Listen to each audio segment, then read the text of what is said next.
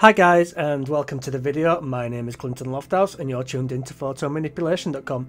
In this short tutorial I'll be showing you how to change any skin colour to a white or very pale colour, and I'm also going to show you how you can use the same technique to change any hair to a grey colour.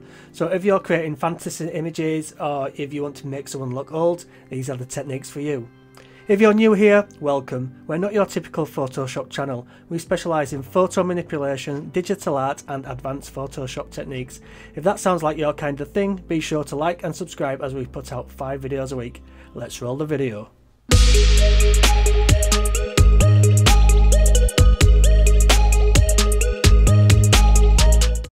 So here is an image I have been playing around with Photoshop. I've just been practicing doing some kind of gothic style images, so I'm using this image here. So I've already added the blood, which I'm still going to perfect later on, but for now I'm going to focus on actually turning the skin from the ready normal looking skin as you see here into a more gothic looking pale skin. And the way we do this is by using the channel mixer. So I'll be honest, I don't really use the channel mixer for anything else apart from this. So let's get started. So what we want to do first is you want to create 3 channel mixers. So the channel mixer is up here in the right hand corner of your adjustment panel. So let's go up, let's click it, and we want to make 3 of these.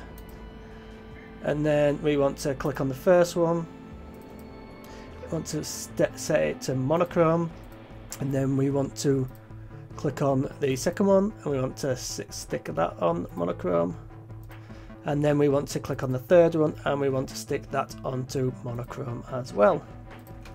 So as we go back down to the bottom, we want to leave this on normal, but we want to bring this down to 40%.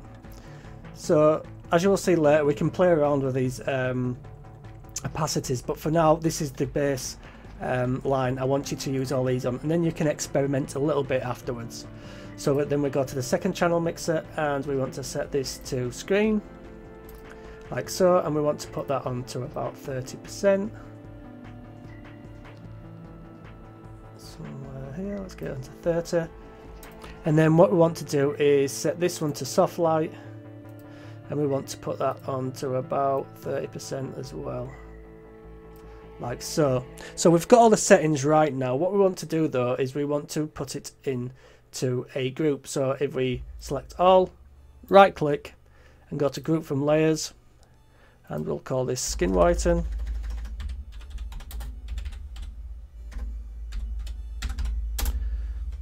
and then what we can do is we can add a layer mask to that, and we can press Ctrl I and invert that so it hides the adjustments that we've just made. So our image should look like how it was when it started. So what we want to do next is we want to press B for brush, and we want to set our opacity, or our flow, sorry, to 100%. And I always paint on 100% because then I can always lower the opacity later, but when you paint at 100 you can see where it is being affected and where it isn't.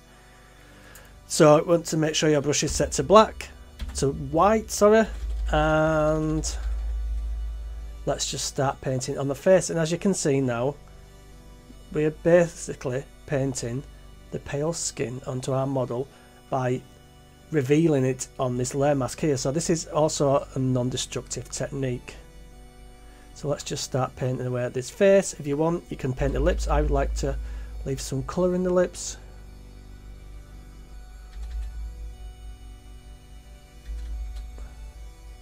Let's just paint around here. Let's paint in between this hair. And we've got this red highlight here,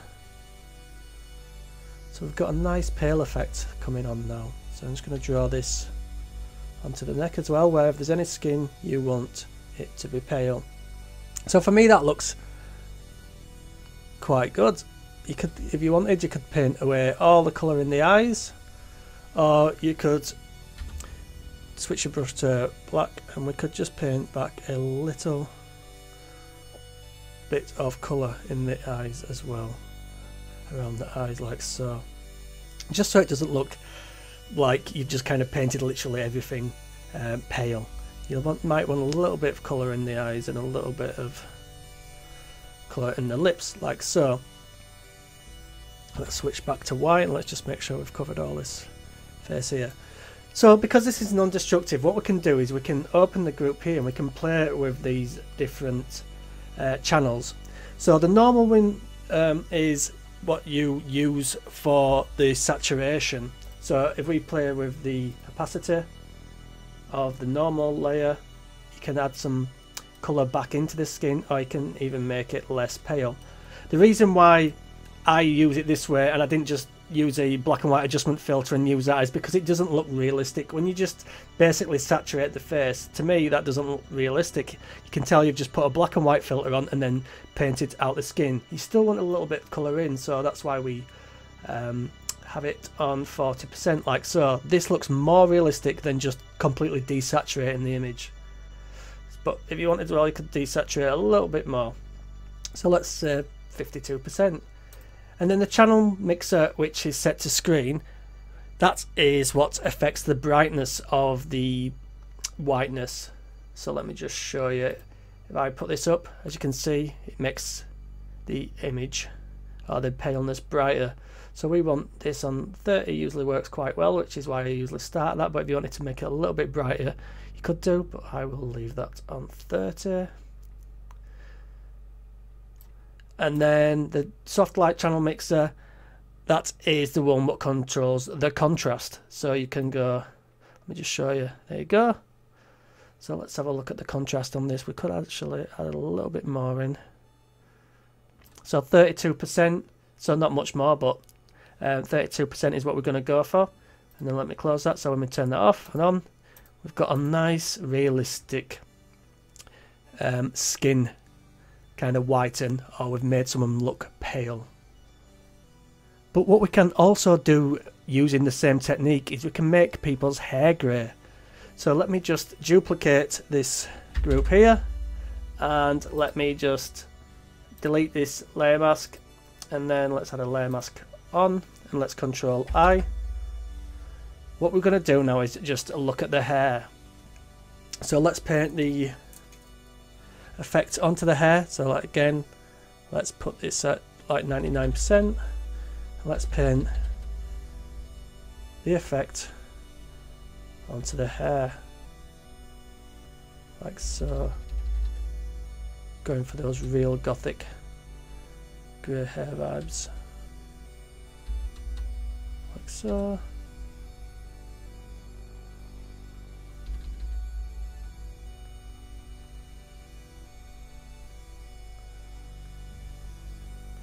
So you could leave it like that, or we can play around with the channels like we did with the skin a little bit. So let me just bring this around here.